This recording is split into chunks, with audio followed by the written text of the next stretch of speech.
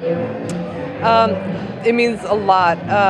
You know, it's been really great to be recognized by TIFF and to have my first feature premiere at one of the greatest film festivals in the world, and such a great international platform. But in addition to that, to be recognized by Grolsch for the journey that it took to get it up on that screen it means so much to me, because people don't really get to see like all the years of work that you put into the actual film. If they see your film and hopefully they like it, but yeah, they rarely get to see or recognize the work that you put into it. So to be recognized in this way really means a lot to me as a filmmaker.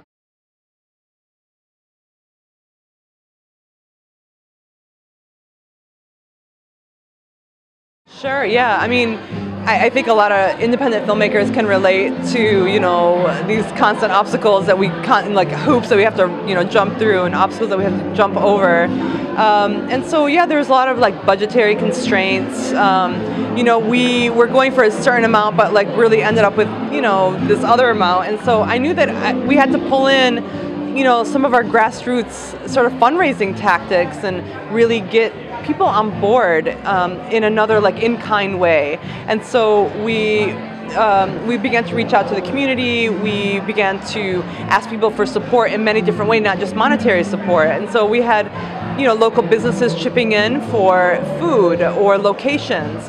The great thing about Detroit is that not a lot of people are making films, and so businesses and people really they like to see people like within their own communities, especially if you're making like a positive portrayal. If you're telling a positive story about Detroit, you really begin to see a lot of people rallying around you, and that's what we experienced, and it was a wonderful experience. Like, we had so much wonderful business support and community support, and we worked with like all local actors. And the performances in the film are just incredible. So it was definitely the right choice for us. Yeah, sure. Yeah, I mean, I have tons of advice. I think when you go through this process, you learn so much. It's always great to like share like everything that you learn. But for me, I would say the main thing, honestly, for filmmakers is like not give up, because when you keep going, things do happen. And also when you believe in yourself, people begin to believe in you.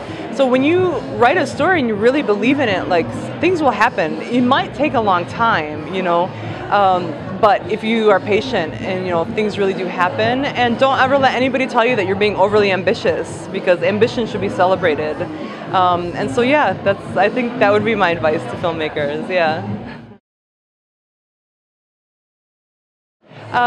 Well, this is an incredible, the award is like also amazing because it really is an investment in your next project. And so this is going to allow me to continue and keep going and to go right into development on my next project, which is also like all my work tends to center around this Arab American community and this Arab American dynamic within Detroit and like Michigan.